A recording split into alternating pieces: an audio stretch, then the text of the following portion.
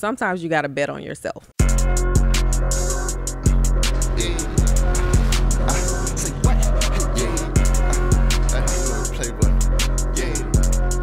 YouTube, what is going on? I'm your host, Runaway Child, and I'm back at y'all with another one. If you're not subscribed to the channel, go ahead, hit that subscribe button right now. And if you're already subscribed to the channel, hey, throw a like on this video. A like don't cost you anything. It is for free. So please show your boy some love.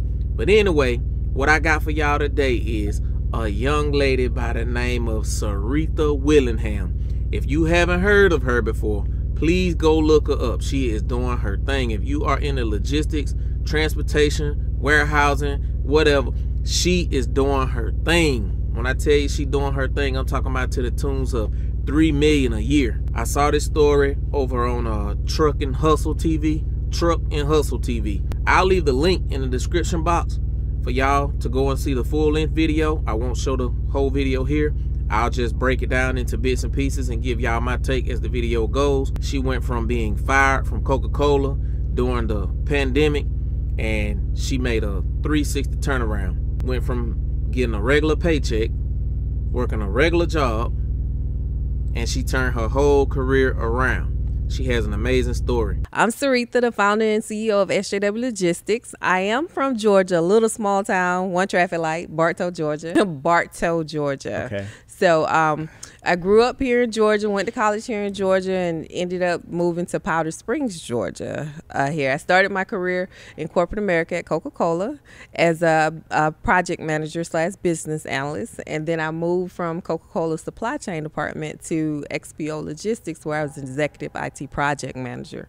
And from there, I was able to learn a lot about logistics from the top down. So that is how my career got started. When I saw, oh, this is how they do it, let me see if I could do that too. COVID released me. COVID? Yes, the pandemic, they laid me off because all of the projects I was working on got put on hold. And they said, we no longer need your services. So how many people did they let go of at that time? Was it only you, or was it multiple people? It was a tough decision for them because they were in the middle of one of their biggest projects, and it was a decision where we let go of our actual employees or our contractors. Okay. And they needed their contractors because they were doing development on that new system that was supposed to launch pretty soon. So I know it was a good bit of employees from all across the U.S. that they let go, and IT was hit the hardest.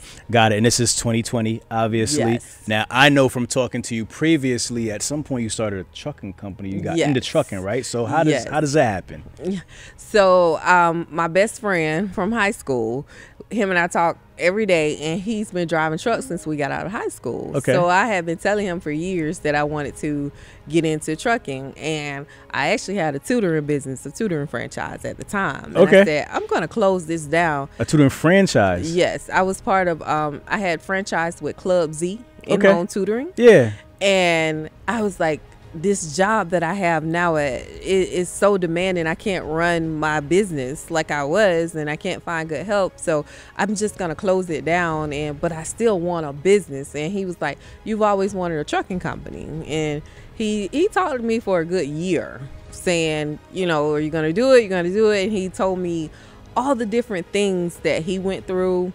But he was like, I know a lot of things have changed over the years, so educate yourself. So he went from being like best friend, brother to mentor. You know, you hear what the streets say: buy a truck, put a driver in it, you make a lot of money, right? So that sounds easy, right? It sounds real easy. Well, my first truck was a Lemon. Okay. It burned down in its first year. It burned down? Burned down to the ground. How'd that happen? We don't know. The truck clutch got stuck according to the driver, oil pan fell out, fire caught, and I was 7 months pregnant. Oh wow. So I still have a FaceTime where I'm like, that's my truck, because he said a fire, right? So I said, you can't go put that out with a fire extinguisher? And he was like, let me FaceTime you. And I'm like, oh, you mean a real fire? Oh, so wow. Yeah, it burned down, but I had so much trouble with that truck. Right. And this is the one you bought when you first started the business in 2017. You started? Okay. Yes. Got you. And it was like, wow, you know, my first year, a truck fire. Yeah. So but within my first year, I had leased on owner operators. Okay. So I had 3 other people working for me. Okay. And how'd you know to do that so early? My friend, my mentor. Okay. I tell you, he became from a brother, best friend. So he gave you the game. Yes. How to grow, how to scale. He was like, after you get in, you learn some things within your first year, you can lease on an operator's level under your authority. Yeah. So I had, after I made 1 year, I had leased on 3 owner operators. And when my truck burned down, it was like, well, you still got enough coming in to sustain and not have to close the business down. And you have the job too, right? Yes. So you still that supplements as well. Yes. Right? Yes. What type of freight were you running at that time? We were doing mainly drive-in. Drive-in, yes. working the load boards and yes. just kind of like day-to-day figuring it out? Yes. Okay. Exactly. Over the road? Yes. Okay. Got it. Yes. Did you have a dispatcher or were you dispatching the trucks yourself? It was kind of, I was dispatching myself, but I'm a project manager, so it became a project, right? Let me teach you how to book your own loads. And that way you don't interfere with my job. Got it. And I forward the rate cons to you because you're booking them yourself. You know the rates and everything. You pick up and deliver, and then in my free time and downtime after work or on weekends, I will invoice this there. Right. But only, I had it set up like this is how we are going to do things. So you gave the drivers that much autonomy? Yes. Okay. Got you.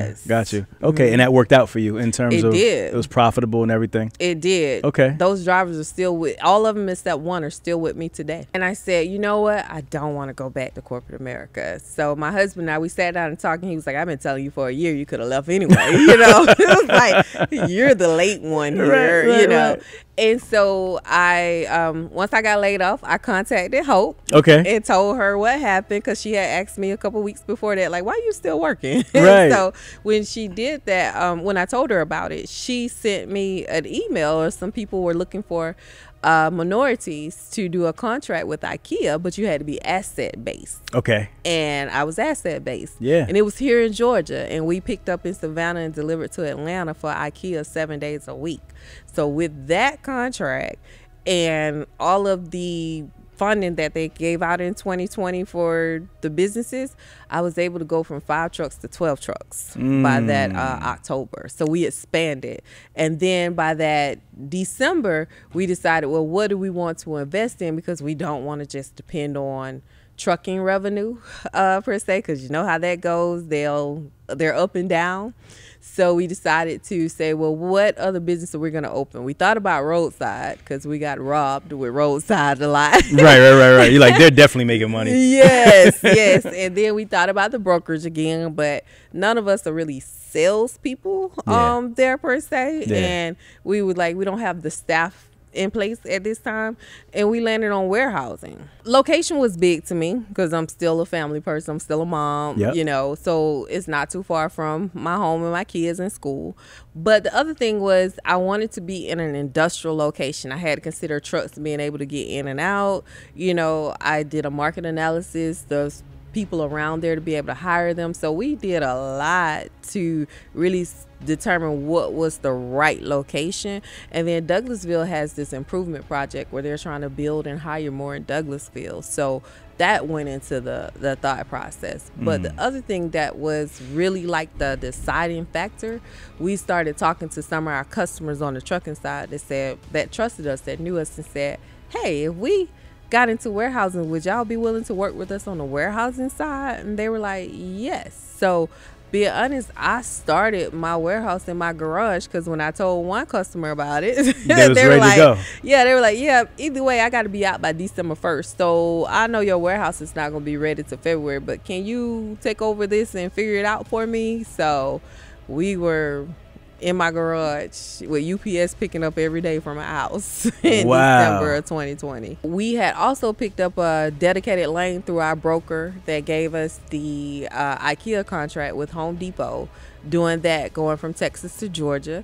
And then we had a flatbed come on, so we onboarded flatbed and we onboarded reefer. So we were doing that over the road as well. So I always keep my business diverse. I don't want to depend on one line or one income, because what happened, A perfect example is after having the contract with IKEA for a year, they decided to close down the Savannah location to move it to Florida. So with us, we have all semi trucks. When they're saying asset based, they want you to have the assets. They don't want to go through a third party broker to find the assets. A lot of shippers, manufacturers, distributors, their customers or they don't want to have a middleman in place because they feel it's an extra added cost, and everybody wants to save money. Right. So being asset based is definitely a way to get more dedicated contracts there, but they're having the right amount of volume. So the way we approach things, which a lot of people don't think to do, is to ask them to scale. Say, can you give me a scalable contract? Because that's how our IKEA contract started out. They only want to give us, I think, 3 loads a day for 5 days a week. But then when they saw we came ready, there we had trucks waiting and we were on time. I remember my drivers was delivering early. I'm like, you can't bring over the road drivers in and make them local. It doesn't work. But I remember that. Right. And they were like, oh, we need you to take over everything. When they told me the volume, I knew I had never did that before. And I knew I had the capacity trucking wise, but I knew my team, my drivers, and what they were capable of. So I said, well, you know, I don't want to look bad, you know, good first impression. For sure. For sure. There. And I said, well, listen, I know y'all already have a carrier on it. I don't mind taking over all the business. I'm fully confident that we can handle the whole thing, but can we scale into it? Maybe we start out the first week with this or the second week with that, or maybe the first month here or there. But when we started out, like I say, it was like 3 loads a day for the first 5 days or for 5 days a week. And then by the end of that week, they were like, can you please take over it? They didn't want to wait till the time for us to scale up. And we were like, sure, right, we could do that. And the biggest challenge we saw, where we do a lot of business in Savannah, but we're here in Lithia Springs, so our location is not ideal for some of our customers. So that was one challenge. Then the other challenge was we target small to medium-sized businesses, which a lot of them are great product owners. They have this really unique product that they sell online, or they're trying to get into a retailer, but they don't include their logistics and shipping. So then they come to me and say, Sarita, I need to get this delivered, and this particular customer or, you know, carrier wants $3,000 to go 800 miles. And I'm like, yeah, that's logistics. Sounds about right. Yes, that's logistics, but they didn't put that into their pricing when they did their contract with their retailer or whoever they did it with when they got it manufactured. They didn't include shipping costs. So it's like, I need you to help me out. Well, I can help you out, but, you know, those challenges is they don't have the money up front. So a lot of times in trucking, you got to pay those drivers in 5 to 7 days. Right. So that was a challenge, trying to educate. She has warehouses. She has stock. She has a counseling service. She has a mentor service. And she's right in Atlanta. She's from Georgia. For someone watching who's interested in warehousing, again, everybody's always interested in price. Like, how do you build the business model for, like, warehousing? Well, and I know that's a big question, but like as much as you could explain it for me. That's a good question, because I actually did that. Before we moved before I even signed the paperwork, I said, well, let me see how much this warehouse is going to cost, because that's going to determine how much cash flow I need, how much staff I need as well. And I remember estimating what my monthly costs would be, fixed and, you know, non-fixed costs. And to this date, I'm still on target. Really? Yes, because I was like, I need to know all my costs before I move in. Because the other thing, I need to make sure my trucking side was going to be able to support the warehousing until it was able to hold its own. So it was very important to know the cost, because like I said, you don't want to get in something and then you don't have customers or you don't have what you need to be successful. So one thing I always tell people, go find out your costs. What are your fixed costs? What are your variable costs? What will it take? If you don't have that business analysis, that's a bad start. How does the trucking side intersect with the warehousing side, or are they just two different businesses? They are two different businesses, but the beauty in us, what I love, is that we can offer it all on one invoice. So the trucking side complements. If our customers have product they need us to pick up from somewhere, of the 48 states in the U.S. or go to the port a lot of times, we could pick it up and deliver it to our own warehouse, and we could charge you for the trucking, the unloading, the palletizing, whatever we have to do, we could charge you for that all on one invoice. We could deliver it, we can store it, we can ship it out to your customers, whatever you need, we can handle all your logistics in one invoice. But the other thing about it is, even if we don't have capacity or the assets available at that time, and you need a shipment picked up in, say for instance, Texas, and we don't have any trucks in Texas, and you need it taken to Philadelphia, we have a brokerage. So we could broker it out, and we still give you all your services on one invoice. And when did you start the brokerage? I started it earlier this year in May. Okay, got you. And what was the methodology behind that? Just having that full service business? We went through the reality this year of the supply chain shortages and maintenance issues and parts being delayed since last year, and our trucks being down for a long time, and our customers saying, why can't you help us some other way? Right. And we're like, well, why can't we help you some other way? And we asked them, same thing I did with warehouse, would you use us if we did that? Would you trust us? You know, because you've been using a different brokerage when we don't have. And it was like, it's a no-brainer. Yeah, we would use you all because we know you're going to be fair. How does SJW grow from here? What's next in terms of offerings? So what we're currently working on is making this warehouse a foreign trade zone. Okay. So we can help our customers that do imports and exports save on tariffs. We've been working with UGA Small Business Development Center, because they have 12 foreign trade offices overseas. So get connected to find the right customers that are right fit for us, so we could take the company global. Wow, how difficult is that process? Very. Is it difficult because of money? Is it difficult because of paperwork? Or is it because of what? Just scarcity? They don't allow a lot of places to be trade zones. Like, what's the difficulty in it? So that's a great question. It's difficult because we are a service provider. We're not a supplier. We don't manufacture a product.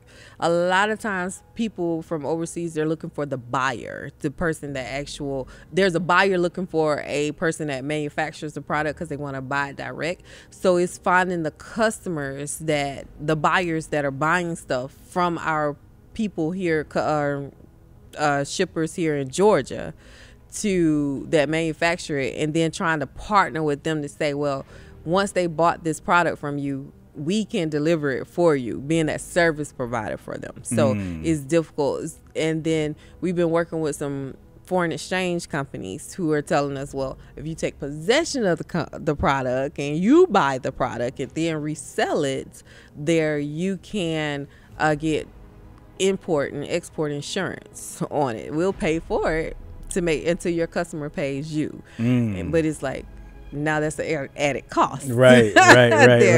Because now you want me to take possession of it and then pay that manufacturer who manufactured it.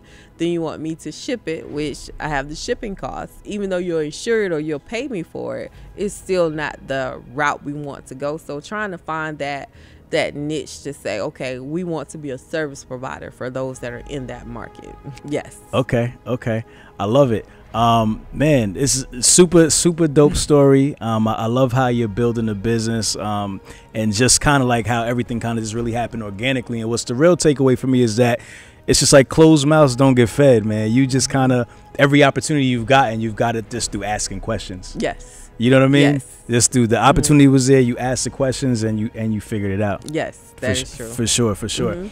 You can find me on LinkedIn under Saritha Willingham or at SJW Logistics there. You can find me on Instagram as well as SJW Logistics, and I'm on Facebook at SJW Logistics, but we also have a SJW Trucking page as well. Okay. So we're on all those different social media platforms. And before you get into the final thought, you did say you said you consulted. So you do consulting. Yes. Okay. So earlier this year, to expand in our marketing and service offerings, we started Logistical Mix University, where we actually consult. So you weren't even about to talk about that. I know. I'm so sorry.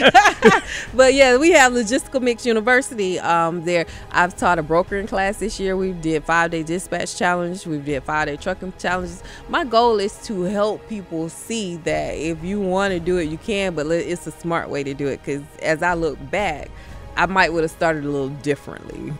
if I would not have betted on myself, I would not be here today. I would still be in corporate America with my comfortable paychecks every 2 weeks.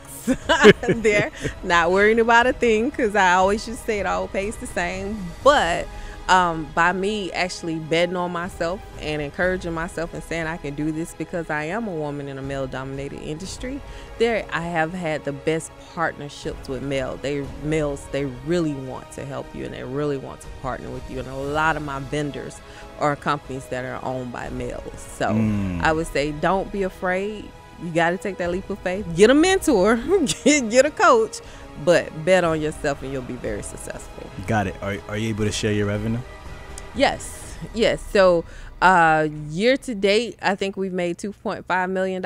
Nice. So nice. We're down in revenue, of course, due to the pandemic and supply chain issues, because last year we had 2.8 million. So got it. Our target was to hit that 3 million mark, but you know what? We're going to hit it next year. You're going to definitely hit it. You're going to Yes. definitely hit it. I love it. Great story. I appreciate you for spending your time with us and educating us. Saretha Willingham. Blair, I know you're in the building somewhere.